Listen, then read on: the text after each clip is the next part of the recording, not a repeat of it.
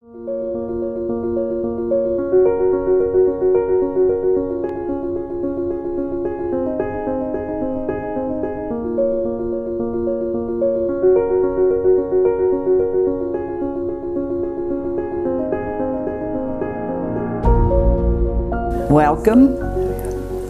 and I'm Madalyn, and this is my place to display lots of pictures of the family.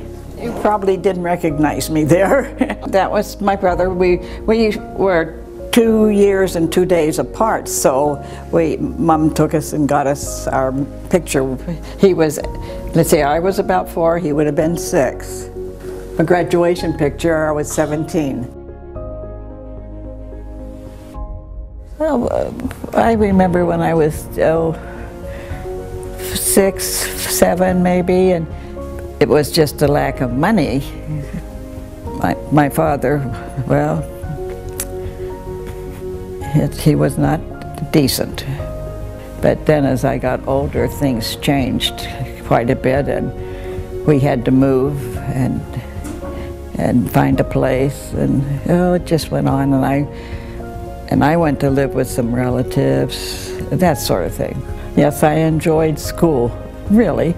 It was my way. We didn't have parties and things. School was a party.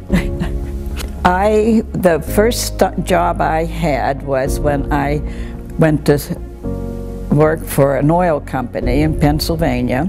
I was 17, I graduated on Friday, and on Monday I went to work. I got $100 a month, and it was an oil company. It helped me when I came here, and I had a little bit of backing with an oil company. It was office work, but I got hired right away, and they got stuck with me for 32 years. I stayed long enough. I got promotions, and it was a good job for me. I didn't go to college. I couldn't go to college. I had to earn enough to feed myself and my mother, and that's the way it was.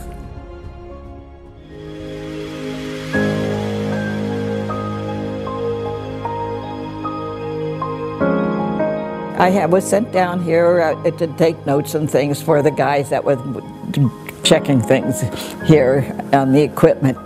Paul was on the phone talking about me, and he was telling somebody, and here she comes in her see-through negligee. and Stanley said, well, what about her husband? Doesn't he get mad when she comes down? He said, oh, she's not married. That's how we got acquainted. He called and told me that he had planned to ask me out to dinner, but I had already left. And I said, well, next time I come down, I'll let you know. Well, he fixed that. That was the next weekend. Sent me a ticket to come down, on the train. Yeah, I liked him. I thought he was pretty nice.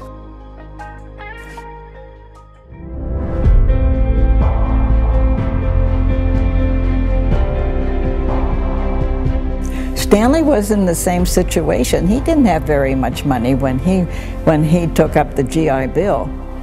He went to school for almost a year, well, before he even went to Berkeley. He knew that's where he wanted to go. Stanley was, well, my God, even early on I can remember little things he talked about, that he would fix things. And he was a dreamer.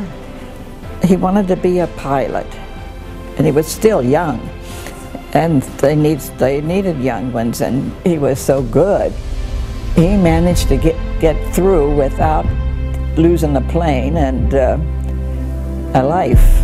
I mean, one of his best things that he liked to say was, nobody that flew with me got a Purple Heart. The fact that when he was flying, and he was smart enough to see that you don't want to go up and drop, you went through it in. I don't know how many did that, but he did that, and that's what happened. He hit his target. They knew how to hit the target by doing that. And he saved a lot of Americans' lives. Yes, he did. Yeah, he was a hero. Stanley feels he owes the veterans the same thing he got from the GI Bill. If it hadn't been for that, he might not have had his opportunities that he did have, and he always felt like that was important to him.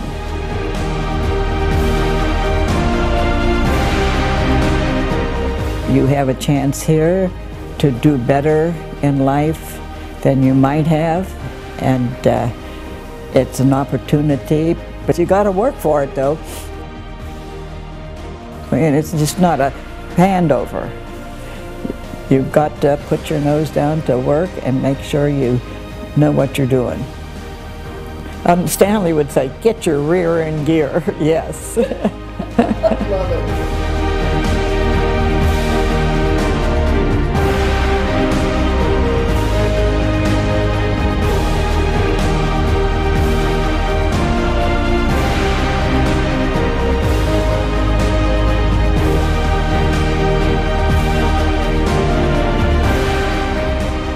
What do you think Stanley would think of what you're doing?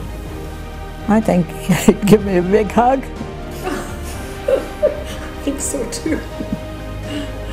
I think he'd be pleased that I'm doing this, because he also was doing it all along.